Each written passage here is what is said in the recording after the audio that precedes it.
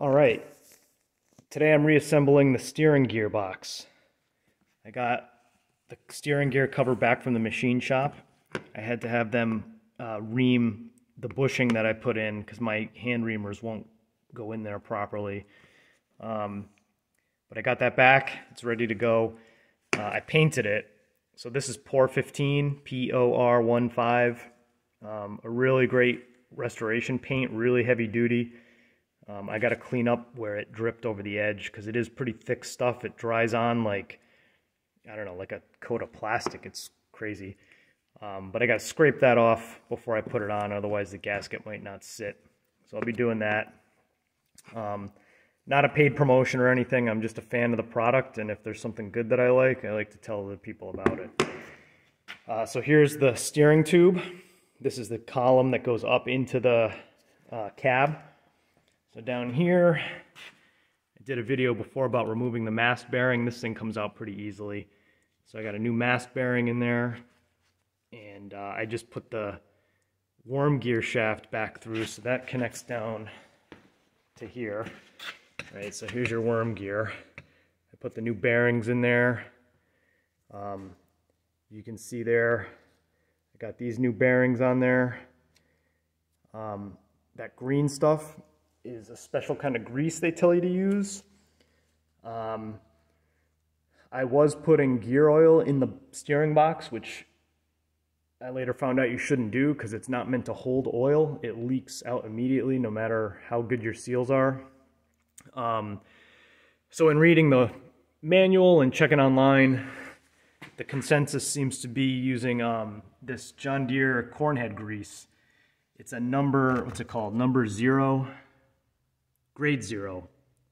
Grade number 0 grease. They call it grade 0 in the shop manual.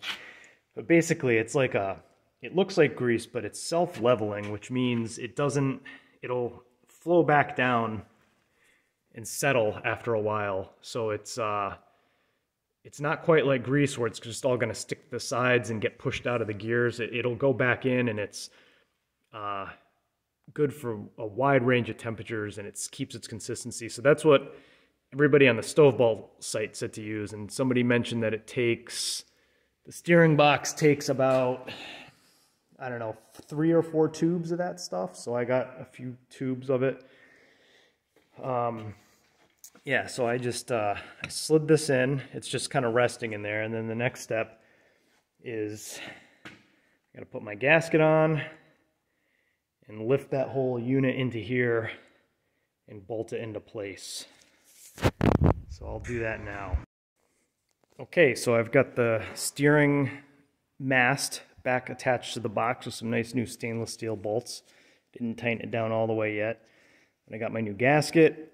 I put a little bit of grease on the gasket to help hold it in place, because I did have to kind of lift the shaft while holding the steering shaft in place, because that's kind of loose in there, right? That'll just fall out. Wasn't too hard. I got it clamped in a vise. Remember to make sure that the horn wire is on the bottom, right? Because when this is hanging out under the dash, you want the horn wire on the bottom to come up. Make sure you don't snag the steering wheel shaft on the horn wire as it goes in, because this does get pushed back in once you're done. Okay, so now you got the worm adjuster. It's this big threaded cap with a lock nut on it, right? And then there's the other worm gear goes in, not worm gear, the other worm bearing goes in here, and then that rides in the end of the worm shaft like that, and then it threads into the housing.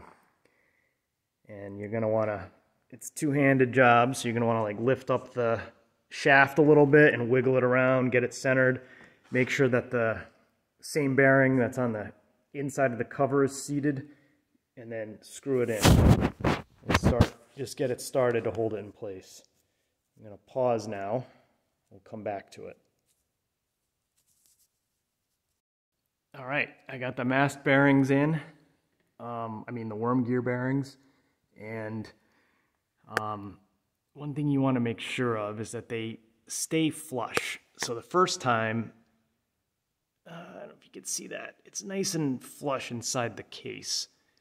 And then what happened was when I was putting the cap on, I let it wiggle around too much. You can't really see it now, but it kind of got cocked in the cap.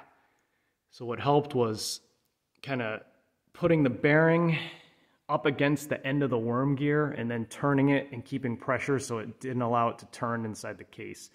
And then you just kind of crank it down until it stops gently by hand, because you do have to go and adjust it later on using a scale, and you set the preload and all that.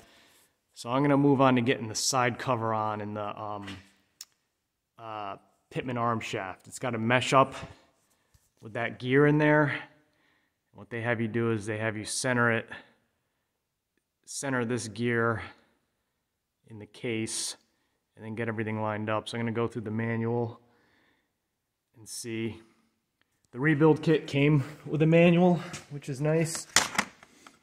In case you don't have the shop manual, but I think, yeah, all the directions in here are right out of the main shop manual. But it is nice to have a second copy. So pausing, and I'll be back.